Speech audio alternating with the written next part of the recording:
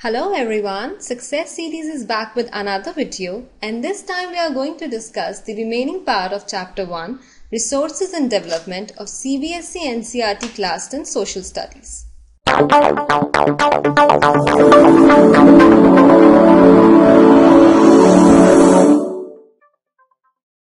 Let's see the topic which we are going to cover in this video: land resources, land utilization, land use patterns in India, land degradation and conservation measures, soil as a resource, classification of soil, soil erosion and soil conservation.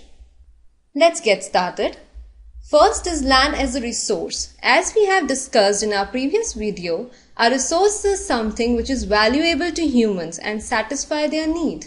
According to that definition, land is definitely a resource. It helps us in the field of agriculture, wildlife support, infrastructure, urbanization, transport, fiber and fuel.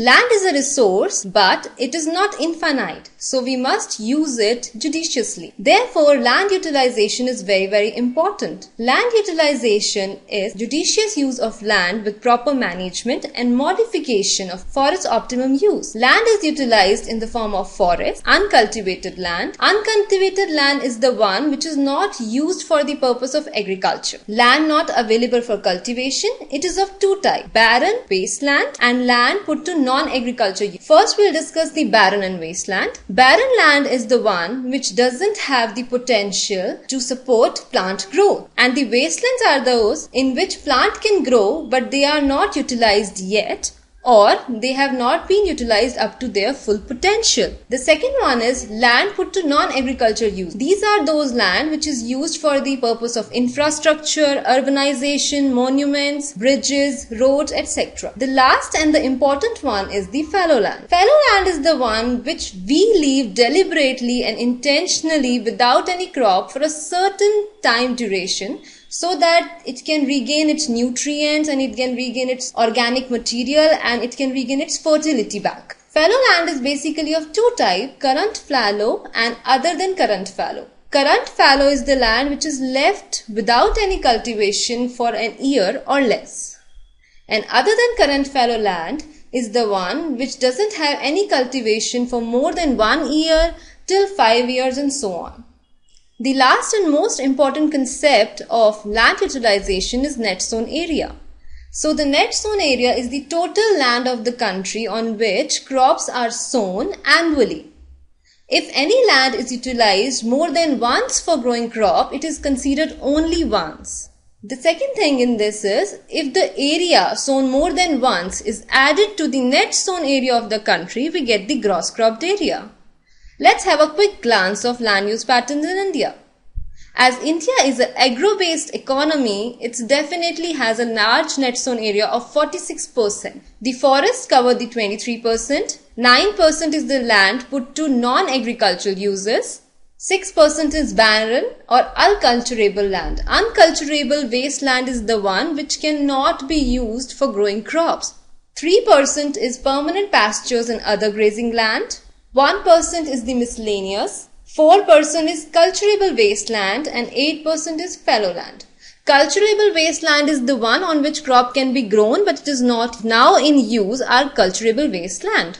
Now let's discuss land degradation. If we use and exploit the land in so many ways, then it will be surely be degraded. Land degradation is any change in characteristics of land which reduces its quality or decreases its fertility. How can we rectify land degradation and what causes land degradation? Let's see. The common causes of land degradation are deforestation, overgrazing, some agricultural practices, not all, industrialization, urbanization. Now, how can we conserve our land? How to prevent the land degradation? There are various ways in which we can prevent our land from getting degraded, like afforestation and proper farming techniques. We'll discuss some of them now. First one is strip farming. Second is crop rotation. Crop rotation we have discussed in the previous video. Is the technique in which we grow alternate crops on the soil so that it doesn't get deficient in one particular nutrient. Third one is afforestation, that is planting more and more trees and supporting forests. Fourth one is ridge and furrow formation, which will be discussed in next slide. Last one is construction of dams to check the water flow. Now what is strip farming? As you can see in the picture, the greener area is the cultivated and the brown one is the one which is uncultivated. So strip farming has alternative strips of cultivated and uncultivated land. This type of farming reduces soil erosion from both water and wind sources. The next is the ridge and furrow formation. You can see in the picture the elevated part is the ridge and the deep part is the furrow. This type of formation of ridge and furrow prevent soil erosion in the land due to water runs during irrigation. Now we'll discuss soil as a resource. What is soil? Soil is very fragile, thin top layer of earth crust formed by minerals, particles, organic matters, water, air and living organisms. We can see various layers of soil. The first one is the organic layer. Organic layer basically consists of microorganisms or leaves or debris. Next one is the topsoil. It is the most important soil as it is the most fertile soil. It has all the organic matter which supports the plant growth. Next one is the subsoil. Subsoil doesn't have that much of organic matter and doesn't support plant growth. It is light in color and has more of clay. The parent material and the bedrocks consist of rocks of varying sizes. Soil have various functions, but we have discussed 5 major functions of soil here. First one is medium for plant growth. As we have discussed earlier, it provides nutrients and water to the plant roots which help the plant to grow. Second one is habitat for soil organisms. Soil support millions of microorganisms and various of organelles on itself like that of earthworm. Water supply and purification, engineering medium, and last is recycling nutrients and organic wastes. India has different states having different climates and different topographic features. So there is huge variety of soil in India as well. Let's see them. First one is the alluvial soil. The alluvial soil is one of the most fertile soil and generally found around the river banks. Alluvial soil is mainly found in northern plains. The minerals present in alluvial soil are potash, phosphoric acid and lime. Ideal crops for this kind of soils are sugarcane, wheat, cereals and pulse crops. Alluvial soil are broadly classified into 2 types, bhangar and khadar. The old alluvial soil deposits are called the bhangar soil and the new one are called the khadar.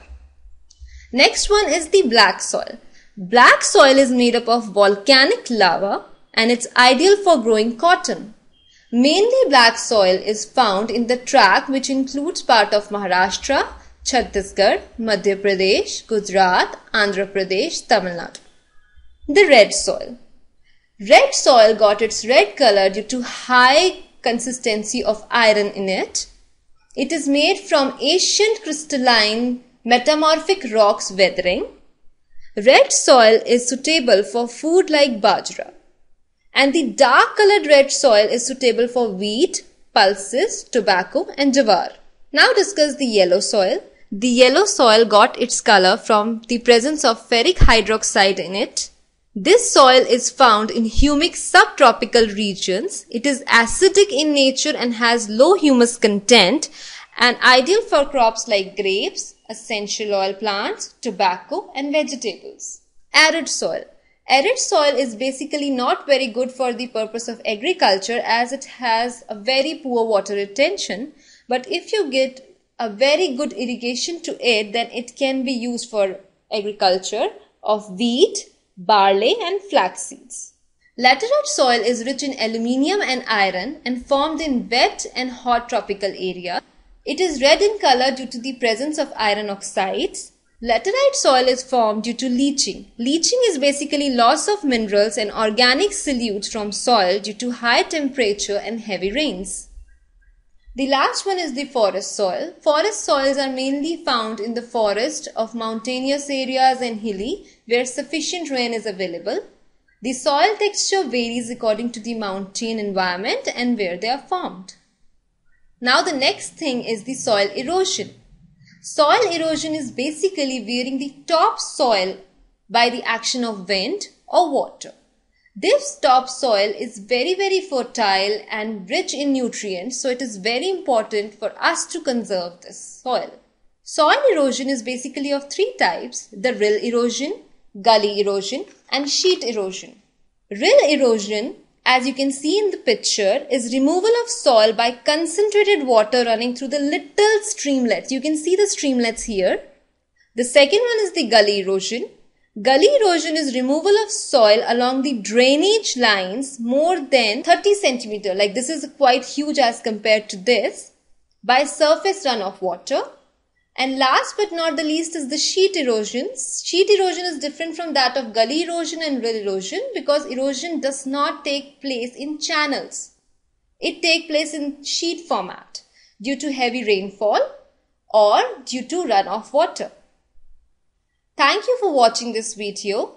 Also see the explanations of chapters of social sciences, sciences and English. Don't forget to hit the like button if you like the video, and we will see you again with another video of social science. Till then, thank you.